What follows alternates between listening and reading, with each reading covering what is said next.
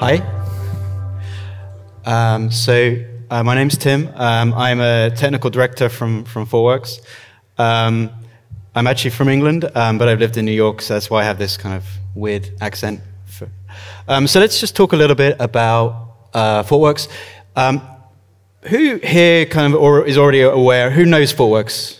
Yeah, okay. So if you don't know ThoughtWorks, you probably know some of our tools that we've built. We're actually kind of bad at marketing, and sometimes a lot of folks know some of the innovations that we've created.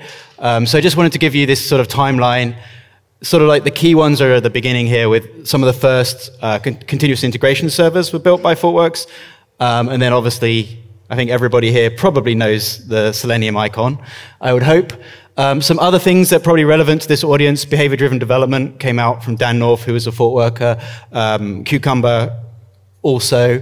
And then more recently, in the last sort of 5 years, the Tech Radar is very popular, and that's kind of our opinion of tools and practices in the industry, and you can talk to me about that later. Cool. All right, we've been around for about 25 years and essentially a software development consultancy. So I'm going to talk about automated testing a little bit. So quite often, we work with a lot of clients, and they are in kind of different stages of their testing journey. So maybe they would sort of had a manual testing approach, and they're moving towards automated testing. And I think at this point, most are in that direction. Most companies are already going that way. But these are some of the reasons why they try to do it, right? So we want to reduce the cost of quality assurance. We want to maybe reduce the number of functional and non-functional problems. Non-functional problem being something like performance or scalability or security. Maybe we want to increase productivity, and on the rare occasion, we actually might want to make our users happy. But actually what we find is sometimes we go to an organization and they've invested a lot of money into automated testing, but none of this is achieved. In actual fact, sometimes a lot of it's got worse. Or actually, sometimes there's a trade-off, right? So maybe we've got a little bit better at QA, but perhaps productivity's gone down, right? So that's something we cheat. I'm not going to tell you how to fix all of this, but what I'm going to talk about today about component testing. I'm not sure if my microphone's still working. Yep, definitely is. Will help to fix some of these. So let's talk a bit more about the problem. So this is software design. This is some kind of dependency graph, maybe between services or modules, something like that. Does this look like your architecture? Probably not. Maybe your architecture looks like this. Yeah. So how do you test this? The clue is in the name of this room. Nobody can understand this. It's hard to reason about. So what does a QA department do? They create a black box. And then on top of that black box, we put an end-to-end test. And most of our quality assurance is done through testing for a user interface, maybe testing through some other interface, so like maybe a database or some other kind of messaging protocol. And then this leads to very long build times, right? An end-to-end test is, by its nature, because it's end-to-end, it tests every layer, so therefore the tests are slow, and it leads to these long builds. But we're going to come back to that in a little bit. But I want to talk about why do fast builds matter? So a lot of what we do at ThoughtWorks is try to make engineering departments better at delivering software. Right? I don't know if anybody's read the State of DevOps report or Accelerate. They talk about sort of 4 key metrics. And when we're working with an organization, we like to use data. So any kind of innovation or any kind of practice that we're introducing, the idea is to improve these metrics that I've got up here, right? And the State of DevOps report basically identified 4 key metrics that are linked to being better at delivering software. So by that, what we're kind of inferring from that is that if we improve these metrics, that engineering organization should be better at delivering software. Not quite as simple as that, but it gets us somewhere. So some of the metrics we talk about here is sort of mean time to recovery, the time for first check-in, so that's like the bootstrapping, the time from making a developer sort of finish their story to checking in and that actually being in production. And then, there's maybe the time to actually validate a local change. This is already an interesting one. I call that like the death by 1,000 paper cuts. If you have a 5-minute time to validate your local change. So with these metrics, like typically we might start with the organization might start with a metric on the left, and then over, it's not something you can solve the next day, but maybe over a year or two, you get towards the metric on the right, and therefore creating a high-performance team. Now, but we're already talking about automated testing. And the automated testing part of the build, that does affect a lot of these metrics, right? In particular, the check into production ready, in particular, the time to validate the change, obviously the change failure rate. So in actual fact, the automated testing build is a large part of affecting the productivity of the team and being better at delivering software. If we want to get to this kind of fast feedback and this state of flow. So just quickly show a build pipeline. This is probably this is not the worst one I've seen, but it's not a good one. So maybe you've got like a build and test pipeline, takes about 30 minutes. That's just building the code and running unit tests. Perhaps you've got a deployment pipeline, takes about 15. And then, obviously the worst offender at the bottom is this sort of end-to-end regression test. This is 2 hours. This is probably on the average. I think sometimes we've seen half a day. I think I've seen 2 days as the worst, probably. And in the best situation, 7 minutes is probably some of our really high-performant teams is getting towards. The other problem with this is quite often this is not one pipeline, it's 3 pipelines in an anti-pattern. And so that often there's extra pauses that happens between these pipelines, right? So for example, the regression test might run not on every check-in, it might run on every day, those kind of things. So there's extra pauses there. I guess I was curious, is this worse than your situation? Yeah, worse or better than your situation? Better? Okay, so some have worse ones. All right, okay. So I guess I got the average, perhaps. So some of the other anti-patterns we see, I'm sure everybody knows about these. Yeah, so we talked about the separate pipelines. Flaky tests, fails 1 in 5. We deploy even with those tests failing. Sometimes we have a great automated test suite, but we have a low quality software. So it still breaks in production. And then the very common one is just the actual QA environment or the QA, the test suite itself is kind of broken. So that test suite is not providing any real value, especially if you hit all of these. So this is a shape that I'm not going to talk about, but I think everybody knows what this represents, and I'm sure you've got it memorized. You've probably got a picture on your wall, and yeah. But I will talk about this one. So this is what we see quite a lot. I don't know what shape is this. It's like an hourglass, maybe, or maybe sort of a bow tie or something. So this is, and it talks about kind of like the transformation that a company's gone on. Quite often, if a company is getting much more serious about code quality, they start to write a lot of unit tests. So the engineers start to write a lot of unit tests. Similarly, the QA department, okay, we're no longer going to do manual QA. We're going to write a lot of automated tests.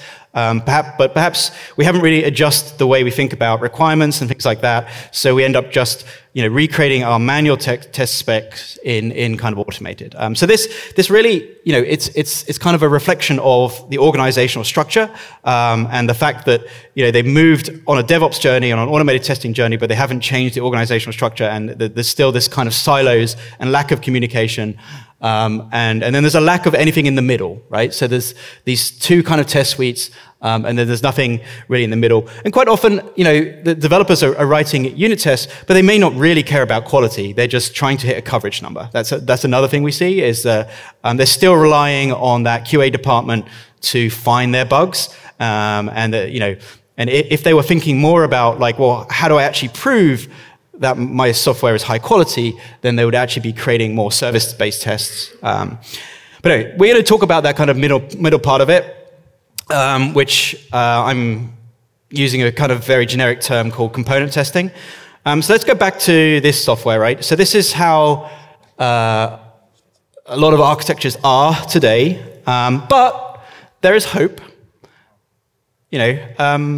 A lot of companies are trying to create architectures that look like this. I don't exactly know why.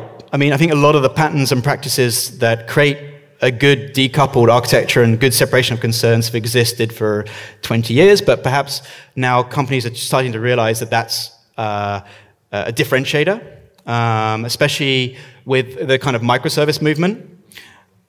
So perhaps there is no longer this tangled mess, and perhaps we have this decoupled architecture where I have these separate components, and I can reason about what is happening in each part of my application, and each part of my application has, it does one thing, and it does that one thing well, hopefully. So again, same kind of problem. The engineering department is getting better writing microservices, but has the QA department come along for the ride? Perhaps in a high-performing environment, but quite often we see this. So we've created this decoupled architecture, but we still have this long end-to-end test suite. We're still testing microservices through this long Selenium-based end-to-end testing suite. So I guess my hypothesis is, why shouldn't it look a bit more like this? We test each component individually. Each component has a well-defined API. It has a well-defined purpose, and we know what that purpose is, and we test it individually. And then the idea being that if each component works individually, then all I really need to do is make sure the components talk to each other correctly. And I don't need those end-to-end tests. Okay, so let's talk about what is a component. So I've already mentioned a microservice being one example, but I do want to make the point here that it doesn't have to be that way. We actually work with quite a lot of monolithic applications that deploy to production 20 times a day. Right, so I work with a code base that has like 4 million lines of code, and going from a check-in to being in production takes 30 minutes. And there's a lot of parallelization going on in that build, and a lot of that's done through component testing, and it's because they have a decoupled design. But there doesn't necessarily have to be microservice, right? It can be a module, it can be an abstraction in your code. But that decoupled design has allowed me to create a test around it and to get that assurance, that confidence that it's going to work, but also run really, really quickly.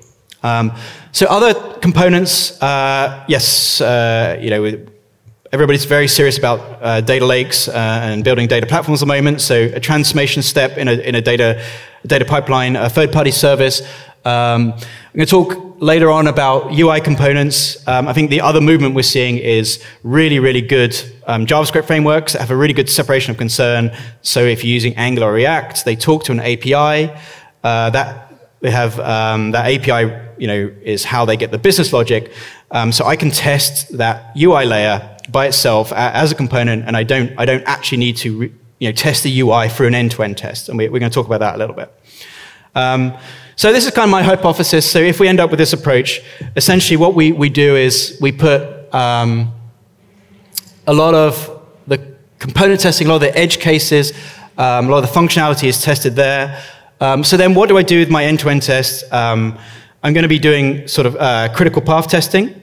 So like in an e-commerce website, Yeah, the critical path is like, if this feature fails, we go out of business, right? So you probably want to do a checkout or something in an e-commerce website or a search or something like that. You should always test that. And then the integration between the components.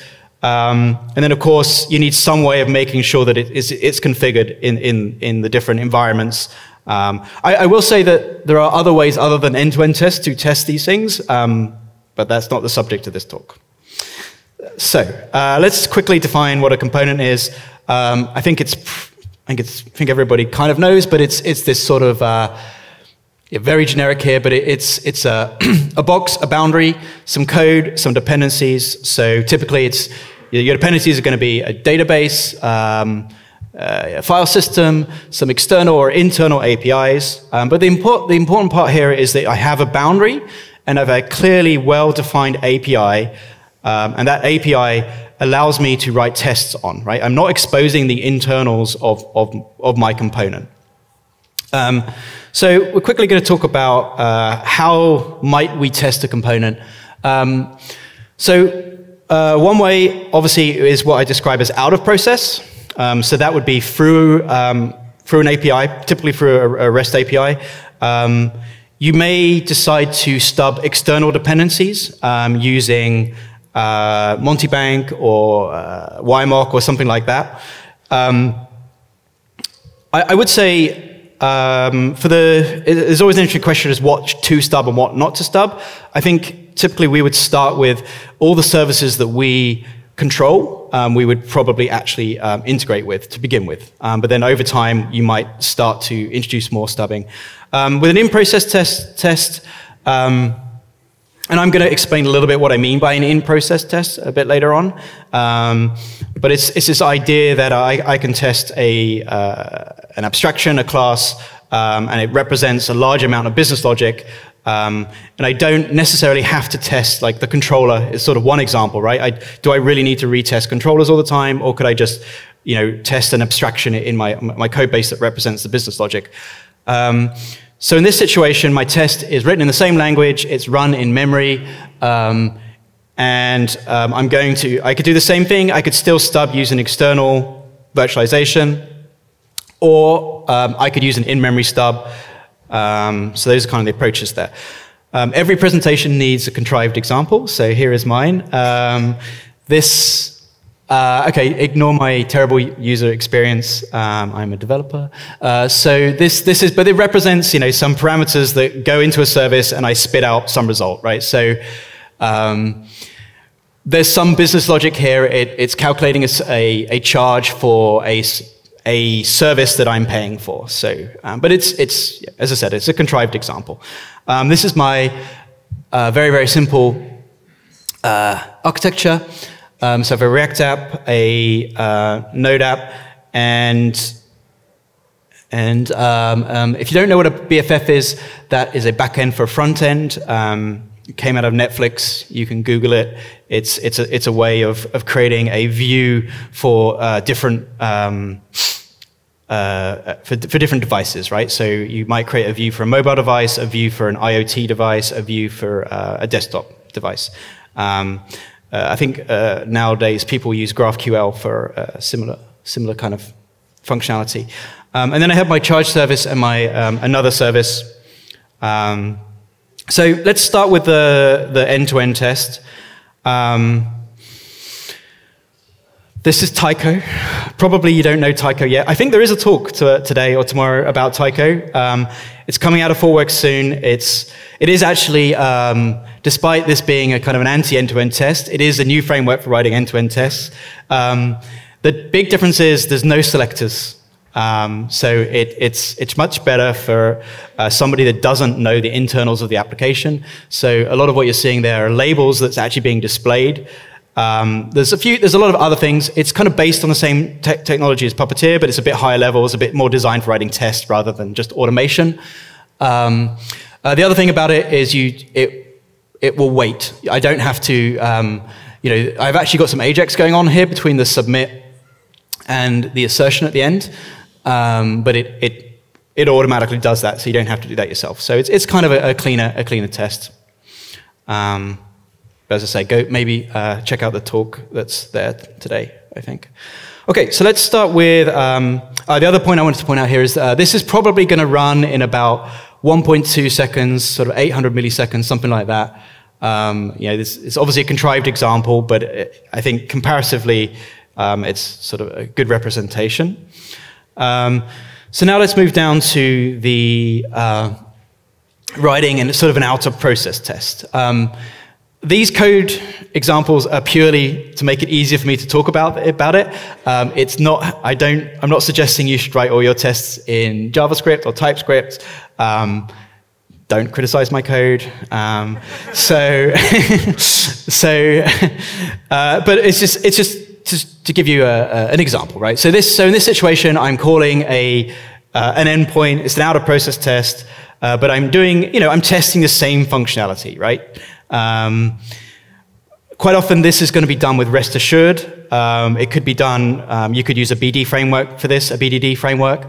Often, we would probably abstract out the kind of calling of the REST API and have it written in the terms of the business language, especially if you're using a BDD kind of format. But it's going to run, again, comparatively, maybe it runs in about 50 milliseconds, something like that.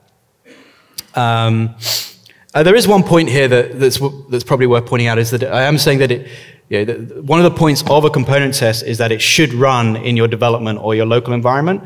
It's actually a good way of driving out your dev environment, right? If I can write a test that ensures that all the pieces that I control work together, that's actually a good way of forcing you to create a useful development environment. Okay, so now let's look at that kind of in-process test. So this is not the test. This is the actual application server code. It's missing a lot of stuff, missing validation, missing error handling. But the point I'm trying to raise here is that I don't know if everybody is using the MVC pattern. I'm sure that probably one of the massive anti-patterns with the MVC pattern is anemic models and fat controllers, right? So there's a lot of, you probably see a lot of code bases where you have a lot of logic in the controller itself. What that means is it means it's much more difficult to test, right? If I can push that logic into a good abstraction, in this situation, I'm using an application service kind of abstraction. So that charge service is going to call into my domain model, and it means that my controller can stay fairly clean. And it also means that I can write a test around it. There probably would also have to be some dependencies here that I would be passing into it. So looking at the test, it looks very similar to the previous one. The difference is that it's in memory. I'm not calling a REST API. And then I'm asserting the result. So let's take a look quickly at which approach should you pick? I think it's fairly obvious. The in-process is the fastest, but it's not going to test everything, so you don't test the different layers. And the out-of-process one is going to still be fast, but you are testing some of the boilerplate, right? I'm going to test does Express do what it's meant to do, right? All over again. The other nice thing about maybe the API, the out-of-process test, is that if you, and this is what a lot of companies are doing, they're actually standardizing on an API ecosystem. So if you're actually forcing out all your business logic and all your capabilities to be in the form of an API, maybe your testing approach can actually drive that out, right? So that's one thing to think about. So I want to show you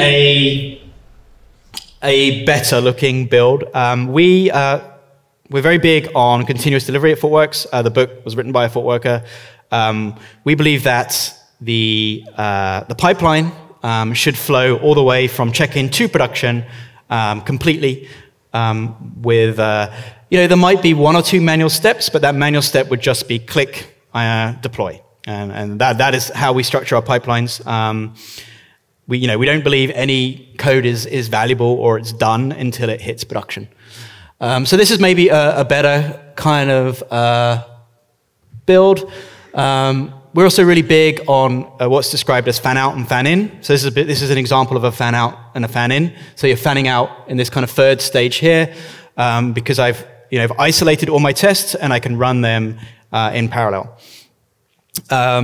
Just to give you sort of an example, one of the clients I work with, it's a very extreme version of this, but they go from check-in to production in 30 minutes, which they're unhappy about, and that runs about, and the actual build part, that kind of orange part, will run in about 7 minutes, but that is parallelized over about 60 workers. So they've written they've written their tests in a way that they're isolated and can go across. Okay, so I think I have to speed up a little bit. I'm running out of time. So let's talk. So one of the other problems is if you have a engineering department and a QA department that are siloed, how do I find that place to actually write my test? I mean, that's kind of one of the problems. It's like, yes, I would like to do this. And what I'm describing is not rocket science. It's a very, very simple kind of thing. But I just don't have that option to actually write that test. And a lot of that is about communication. A lot of that is about, thinking about testability as being a feature of my application, right? It's amazing how reluctant teams are to change code to make it testable, but yet they're spending so much money on writing tests. But you can't touch the code to make it testable. No. So there's a lot of some things here. So if you don't know domain-driven design, I'm not going to go into it too much, but it's a nice way of talking about what does my system do, rather than the user experience and things like that. And if you adopt domain-driven design, it should make your code much more testable. Okay, I'm going to quickly talk about UI testing, and then we'll wrap it up. So I said earlier, if you're using React, Angular, Vue, you're naturally going to be decoupled. So I can kind of take this approach, right, where I can stub up my API, maybe Montebank, and I can write. This would probably still be driven by Tycho or Selenium or something like that. But with some of these frameworks coming out, I do have the ability to write a in-process test. The same is also with mobile. You can do the same with a Robo-Electric, I think. Just to give you an example of this, I'm going to let this slide will be available so you can look at it. I realize I'm rushing through these slides pretty quickly. But in this example, what I'm actually doing is I'm rendering my React application, and I'm doing what that Selenium test did, right? So I'm filling in my inputs, I'm submitting it, and then I'm checking on the result here.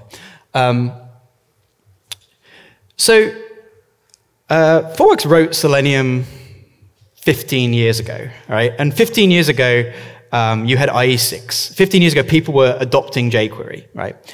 If you use a modern UI framework like React or Angular or Vue, in theory, for the most part, it's going to work across browser, right?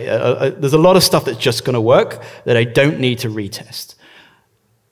But trying to get the QA department to build this trust, it can be difficult, for sure. But I think it can make the test run a lot faster, right? I don't really need a Selenium test to do this. It's doing the exact same thing. Anyway, let's move on. So there is some weird-ass code that I had to write to make this work. And I will share it with you, but it's just some JavaScript magic, and I'll share that with you later. So I think I've alluded to a couple of times, but how did we end up? I've been talking about architecture and design and tests, but how do we end up like this?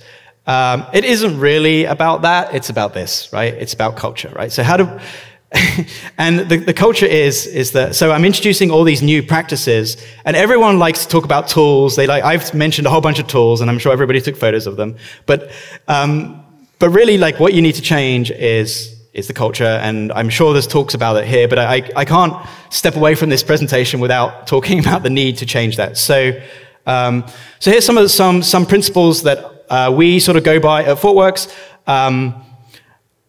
Again, this would be a whole presentation on this kind of thing, but I'm sure you've heard this before. But these are some of the very important aspects that principles is that quality is everybody's responsibility. Everyone should know what my user thinks of the application. We should have cross-functional teams that work together. We should design our application to be testable. You know, it's okay to change the code so it makes it more testable. Think about testing from the beginning, and then continuous improvement, right? So a lot of the stuff I'm talking about, you don't start with. I didn't start with this kind of like a gazillion in-process tests. I start with my end-to-end tests, but over time, I'm doing my post-mortems, I'm doing my retrospectives, my QAs and my engineers are coming together, you know, and instead of like, oh, we had this problem, let's add a whole bunch of end-to-end tests, I'm saying, how do I design my code? How do I make it more testable? How do I make it more resilient? And that's the aspect of continuous improvement there. And this is the summary of what I just talked about. Again, so end-to-end test versus components, so test the functionality through the component, integration through the end-to-end tests, types of components. It isn't just a microservice. I see a lot of companies going to microservices just to get a faster build. You don't need to do that. There are other ways. In-process fastest, and then we talked about DDD and talking as being an important thing. And then, yeah, culture is trust, communication, and continuous improvement. That's it. Thank you. Cool. Thank you. Now we have time exactly for one question.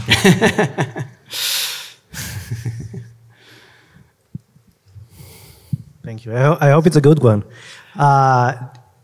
Since you're concentrating component tests, basically to write less end-to-end tests, do you couple them also with contract tests between the component or something like that? So yes, we do. So we need to make sure that the components can talk to each other. We can do the end-to-end test. Will do that, and I'm not saying we shouldn't write end-to-end tests. We would typically do a flow-based test that makes sure that the components will talk to each other, and that's a reasonable way. As a company as you get more mature, I'm just being a bit conservative because I think sometimes we jump to contract tests. If you're getting more mature, you're having lots of teams, lots of APIs, you might start to look at things like consumer-driven contracts, pact, and contract tests like that. I also think that observability is very important as well. So I haven't talked about it here, but having health checks in my application that are actual, real, not just giving 200s, but saying, does this service work? Can it talk to other services? Does it actually do what it's meant to do? Does it do a search? So sometimes we actually see more. Sometimes I recommend improving the observability and monitoring in production before I resort to something like consumer-driven contracts and things like that. But certainly, it's an important technique. Cool. Thanks again. Cheers. Thank you. Thanks.